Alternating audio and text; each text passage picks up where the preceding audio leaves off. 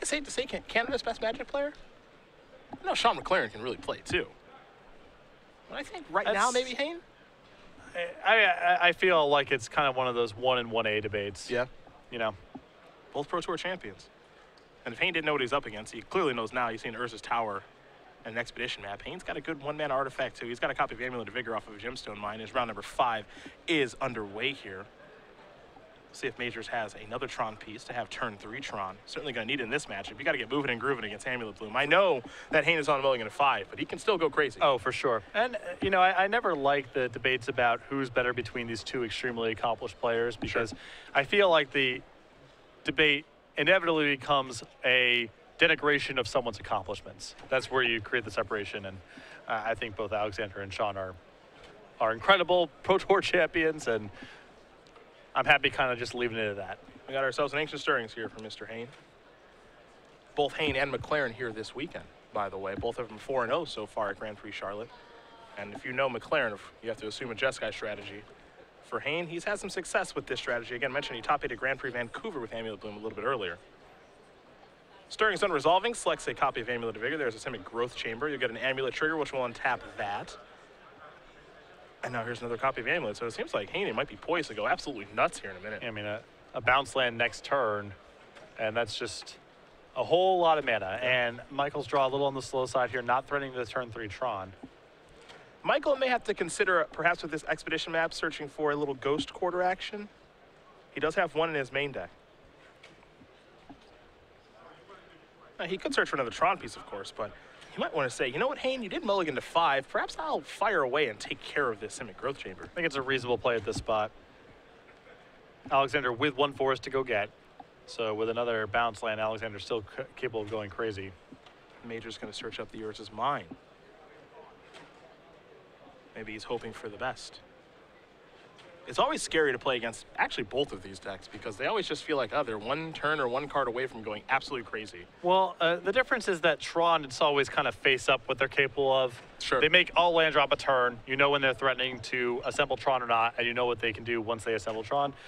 Amulet, there's a lot more uncertainty about what might be happening the following turn. Major's going to take a draw here. We know he's got Urza's Mine in his hand. Got a couple of chromatics in hand, too. It looks like 2 stars and 1 sphere from Michael.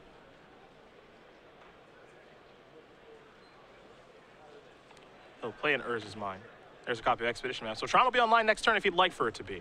That's his choice on what land he wants to search up. His Hayne will take a draw step. Assuming there is a next turn. That is an assumption that, yikes. Simic Growth Chamber is going to get a couple of triggers thanks to the 2 amulets, and now it's going to return itself. And there's a Hive Mind, and I think we might have a pact here in just a second. There is a Summoner's Pact. Which, you know, the nice thing about Alexander, if you've never met him before, he's very nice. He's very giving. He's a very nice guy. So as a result, he gets Summoner's Pact, and so does Michael. Yep, so generous. I think sportsmanship is very important in Magic and being able to give things to other people who are less fortunate. And that's exactly what you're seeing happen here.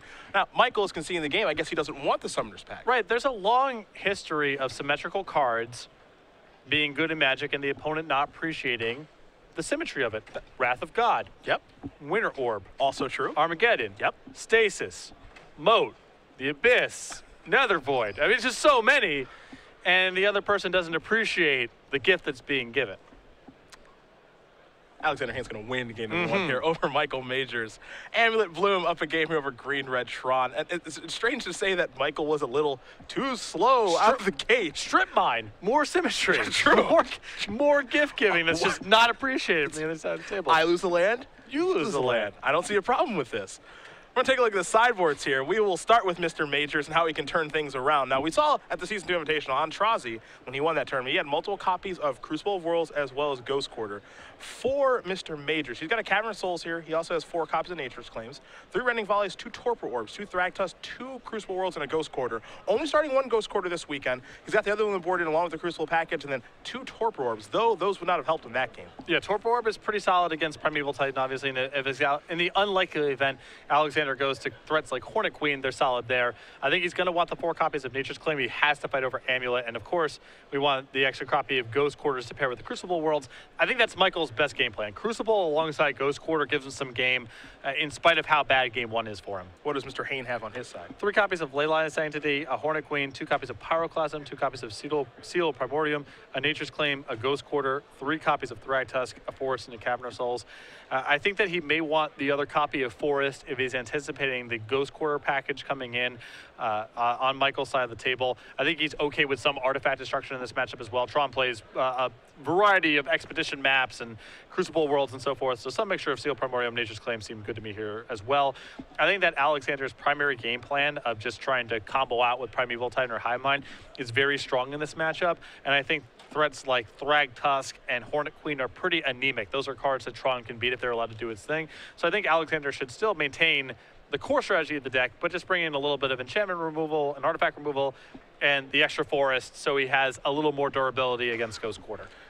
If ever you were curious the power level of Amulet Bloom, we just saw Alexander Hayne mulligan to 5 on the draw against Tron. Tron was able to accomplish Tron on turn 4. Didn't even get the opportunity to do that. No, I mean, this deck is so explosive. The Amulet deck is so explosive, uncontested. That was a mulligan to 5.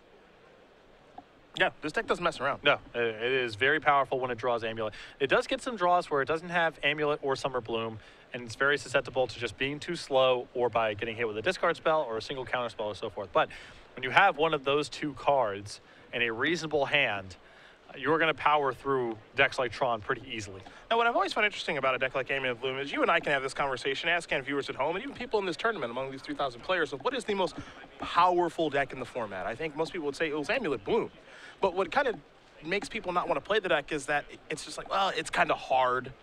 And, you know, there are hate cards and all of this stuff. And at the end of the day, the players who actually have taken the time, like Alexander Hayne, like Chris Van Meter, and a bevy of other people, Justin Cohen, Sam Black, who have felt so strong about this deck being the best deck in the format, if you've taken the time to learn the lines of play and how to beat the hate cards, you feel kind of invincible. And we've seen decks like that over the course of Magic's history where it's, you know, it might look a little challenging on the surface. Maybe it even is, challenging to play, but once you figure it out, it's worth it. What's the most powerful deck is always a weird conversation to me, because at the end of the match, there's a winner and there's a loser, and the labels of things like powerful don't necessarily describe who won and lost the game. Sure. If we're talking about raw power in terms of speed, I think Goryo's Vengeance is the most powerful deck in the format, but it's certainly not what I would recommend someone playing in a tournament.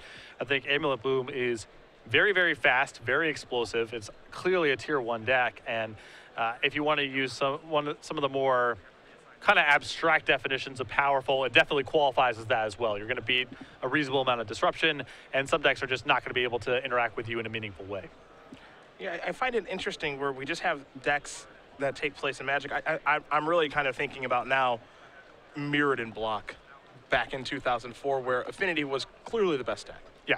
And many people, myself included, spent time on decks like green-red, all artifact hate, or... That's the deck I played at the Block Pro Tour. Could have been playing with Skull Clamp and Aether Vial. And you chose Oxidize. I chose Glissa Sunseeker. Okay. Molder Slug. Very nice. 5 mana. 4/6. Really good. They sacrifice an artifact every turn. Every turn they do. I believe it was Mirror Retriever that got sacrificed a good percentage of the time. Interesting. Very nice. Did you take one because they had a Disciple in play? It was a humiliating tournament. It was a truly, you know what matchup I was really good in? The Mirror, because I had Troll Ascetic. Nice. It was really good against other decks. You came prepped for the Mirror. That's smart. Incidentally, but we've seen decks like Affinity where it's like, okay, this is clear-cut the best deck, and other players saying, well, you know, I think I can beat it with other strategies, or this might be a little bit too complicated for me to do. Winning deck at that Pro Tour, Mono Red. Barb Lightning was in the deck. I believe it was Big Red at that tournament, right? Furnace Dragon Red. Yep. Where are the chips, as they say? That's true. Arc Slugger. Are you familiar? Right. I do find it just kind of interesting as a whole how the community looks at what decks to play. And this Amulet Bloom deck is nowhere near 2004 Affinity. Not even close. Most people who are listening and watching the broadcast right now have no idea what we're even talking about because that deck is so long ago. The thing is, given what R&D has stated the goals of the format to be, and given how challenging it is to interact with the deck sometimes, they might feel like even setting aside the power level, it's not something they really want in the format. And Urza's Mine into a Chromatic Star is where Majors will start things. Both players keeping 7 cards. If you've not done your Magic history, you should definitely take a look at those old Affinity deck lists, because I tell you what, in a different game then, my friends, as you mentioned, Skull Clamp Play 4 of those. Was legal. You got to play 4 copies of that card. Here's the Gemstone Mine. Is it time for an Amulet? It's going to be an Ancient Stirrings here for Hayne. Now in the post-board games, when Michael has access to some amount of artifact removal at instant speed, Alexander is going to be much more inclined to wait and to play his Amulet inside of a turn where he can do something really explosive with it. He's not going to play Amulet as part of a setup turn if he can avoid it.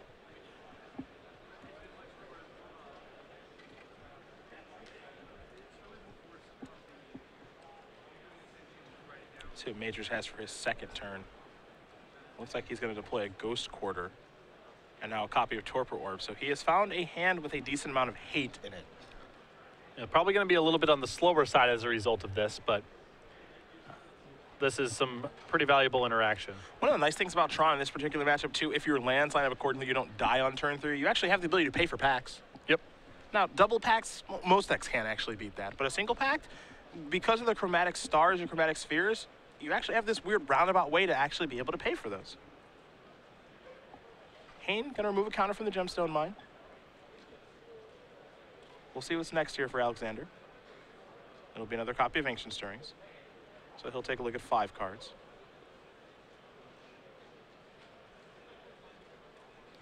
Pro Tour Avacyn Restore champion with Miracles. Yep. Got off to a rough start of that tournament. I believe started that tournament 1-3 and battled his way all the way back to hoist the trophy. I know that we talked a lot about, BBD saying 8th and 9th edition need to go. You want to know what set's got a lot of odd ducks that happen to be really powerful in a large card pool? Future Sight. Yeah? The Pax, Teleria West. A lot of interactions with Teleria West. Tarmogoyf?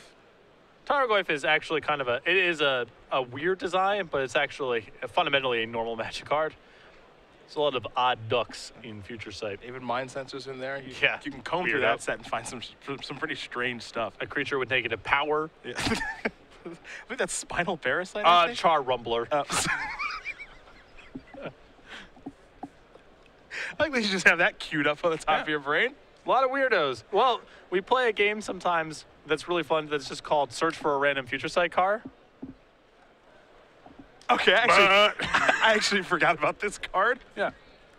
Future Sight has a lot of those moments. If you want to have fun, you go to Gatherer and just search for a random Future Sight card, and it's really, really fun. Sure. Double strike because why not? The FAQ entry for this card is seriously something like, this is not a mistake. This card literally has negative power. Yeah. And there's this tower here for Michael.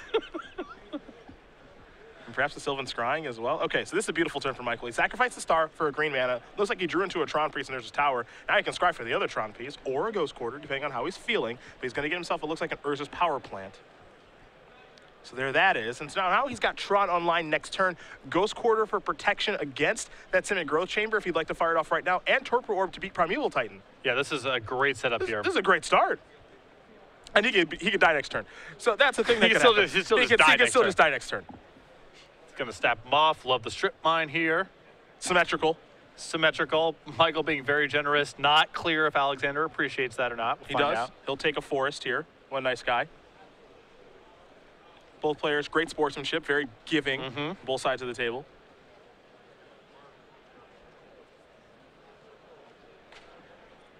So if Hayne has something ludicrous like an Amulet into play a bounce land, cast Summer Bloom, have a bunch of fun, which this deck is certainly capable of if you ever watched it in action before. We'll see what happens here for Hayne. Because right now, he's under the gun. It feels like this is the kind of game where Alexander has to have Summer Bloom to get much of anything going. Yeah. Especially if Michael finds Crucible Worlds. Then it becomes a really bad spot. There's a Gemstone Mine. Here is Summer Bloom. All right, so Michael might die this turn. Well, no Amulet involved. So I think he's just fine. Okay. Yeah, this is an honest-ish turn. This is just a development turn of generating 3 mana worth of extra lands that stay around. Simic Growth Chamber is land number 1. Boros Garrison is land number 2. Gemstone Mine Reset is land number 3. And now if you are Mr. Majors, it'd be a great time to have that Tron piece plus Karn. We know he's got part 1 in Urza's Power Plant. Does he have part number 2 is the question. Even one of the colored mana producing artifacts would give him a lot of protection against Hive Mind.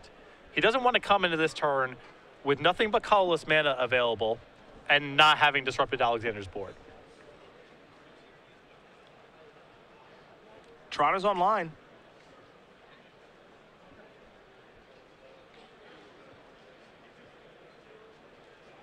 Here's a copy of Expedition Map. And there's a chromatic piece. See if Michael wants to cash in this chromatic piece or not. Because this chromatic piece is not protection against blue pact or green pact. Correct. Here's Oblivion Stone. And now Michael is hoping that is Primeval Titan. Yep. That's pretty much all that means. Because Hive Mind plus a pact is going to be lights out.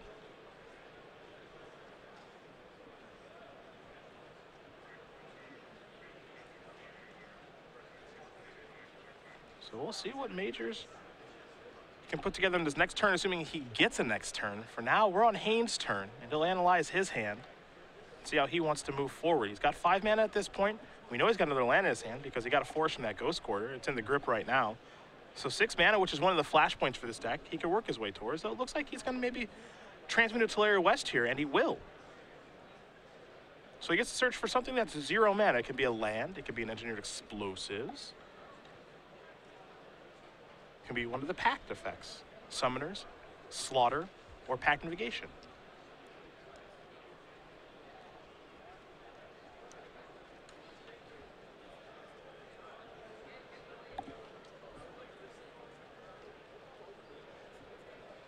Looks like he's going to go with Pact of Negation. Hayne looking maybe for a little protection against a big spell like Karn Liberated right now. Yeah, and he can kind of do this honest style here as Alexander is capable of paying for his blue pact should that come up.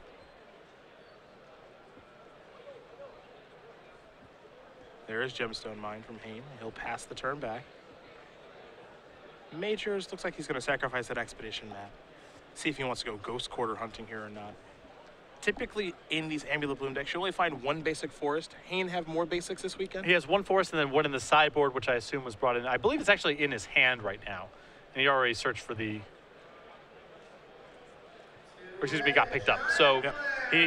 I would assume that he would have the 2nd forest in for this matchup. I have to imagine it's for Ghost Quarter situations. Ghost Quarter is the weapon of choice there for Majors off the Expedition Map. And we'll see what his draw step yields here in just a moment.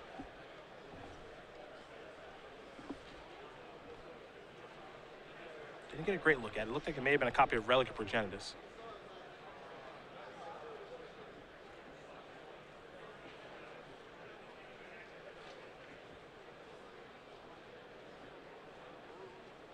There is Relic. With the mana floating, he'll sacrifice that, so it's simply going to cantrip or exile all the graveyards and allow Majors to draw a card, which is a copy of Sylvan Scrying, which he can cast off of. That Chromatic Sphere. Again, he hasn't played land just yet, but he will play a Ghost Quarter and go after the Simic Growth Chamber. Hayne has come prepared with the forest from the sideboard. Yep. He'll search that up. And most players only playing 1 basic in their deck, but Haynes sideboarding in a 2nd one. Good deck building there from Alexander. And I'm curious to know if this was kind of, in some ways, as a result of last weekend's tournament. I feel like it almost has to be. A little extra padding for Crucible plus Ghost Quarter.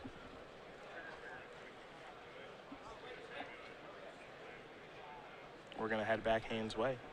Hayne will take a draw.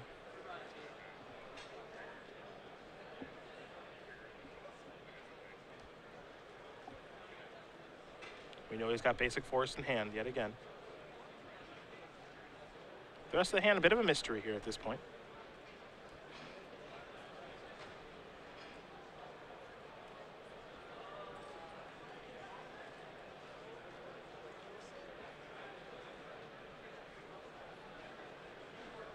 Remember, a lot of Haynes' powerful proactive plays do not work right now because of the Torpor Orb. Yeah, Hive Mind's the big one that does work. Yeah.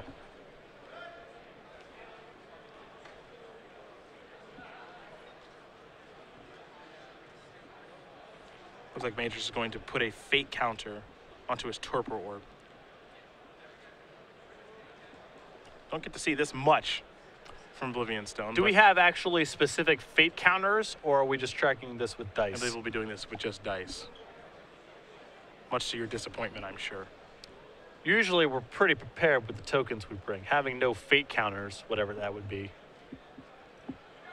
Gonna sacrifice the sphere for a green mana. Now here's an Ancient Stirrings with a colorless mana floating.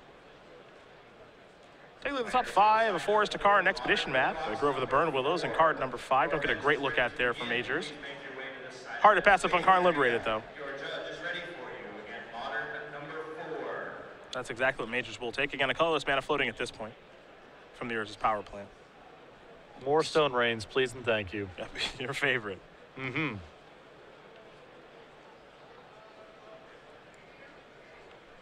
Now, Michael's not quite ready for the big play just yet because Alexander's still with access to Pact Negation and the ability to pay for it. And it might be to the point here if you're Majors where you just say, okay, I have to get through this Pact anyway, so I'm just going to cast my thing, see what happens. He's going to play Sphere off the mana that was floating. Now here is Karn. And I imagine this will get pacted, but yeah, you know, we'll see what Hayne wants to do here in this situation. This is Major's real first test card of here's my thing. And it's like, okay, counter your thing, but also this will take up your entire turn. It's not like this Karn is not bad, even though it got countered. No, it's perfectly fine. For me, the way I look at situations like that is I have to get past this point in the game anyway. Yep. So here's my thing, counter my thing, and then tap your 5 mana, or you lose the game. So that's fine. Here's your Gruul Turf. Pick up a Gemstone Mine to reset it. Now, if Majors has a follow-up, that's where life gets really good. Is he drew a copy of Emrakul, which is a follow-up of sorts. Yeah, it is. It is. Somewhere down the line. Yeah, we'll get to that. He'll have to work his way towards that a little bit. Going to cash in the Sphere here for, I imagine, a green mana. No reason to add for a red. And we found a Crucible of Worlds. There we go. That's what Mr. Majors was looking for. Now we're cooking with gas. Now it's Stone Rain City. Your invitational card, huh? Yeah. A town I wish I was an honorary mayor of. Here's Crucible of Worlds. Get him. The getting is going to occur, don't you worry. Oh, yeah. Now, this is really what Aliantrasi brought to the table at the Season 2 Invitational on his sideboard to give him a leg up in the Amulet Mirror as well as the against Tron decks. Crucible plus Ghost Quarter, and Hayne has both Forest in play, so this is straight up strip mine at this point. Major's going to cast a Sylvan Scrying. I wouldn't be surprised to see an Urza's Tower here, the weapon of choice, because he wants to build towards Emrakul, but we're going to see a lot of Ghost Quarter activations now. Yep.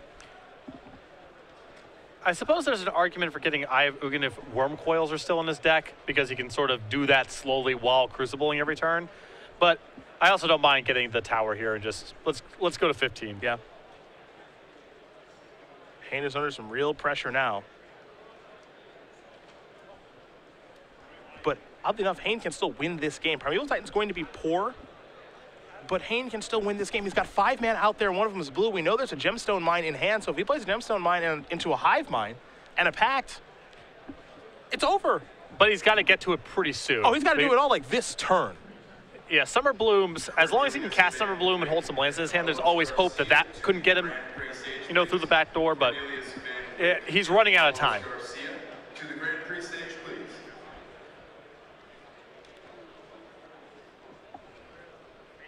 There's a Vesuva. It's going to copy a Gemstone Mine past that turn back. Majors will take a draw. Picked up a copy of Grove of the Burn Willows. You see him reaching for the graveyard. Yeah. Yep, going to look for a Ghost Quarter. Coming. Womp. Yep, going to go after Boros Garrison. Take that down. Magic can be a complicated game. Sometimes it's pretty straightforward, too. I think we're going to see Majors keep it pretty straightforward of kill your land every turn. There's a Gemstone Mine. 3 counters on that land. Hayne looks to have a copy of Simeon's Spirit Guide. Uh-oh. Here's Hive Mind. Hayne is not going to give up on this game. Does he have a Pact to cast? It appears that he does in Summoner's Pact. And even though Majors was able to play a Torpor Orb, to find Crucible Worlds in Ghost Quarter, the power of Amulet Bloom yet again on display as Alexander Hayne able to win this match here over Michael Majors 2-0. Amulet Bloom moves on to 5-0 in the hands of one of the very best players in the room here in Alexander Hayne. That's got to be a tough game for Michael, because that had all the look of my sideboard pieces are all coming to bear. They all feel very relevant. This Torpor Orb shutting down Primeval Titan. I've got Crucible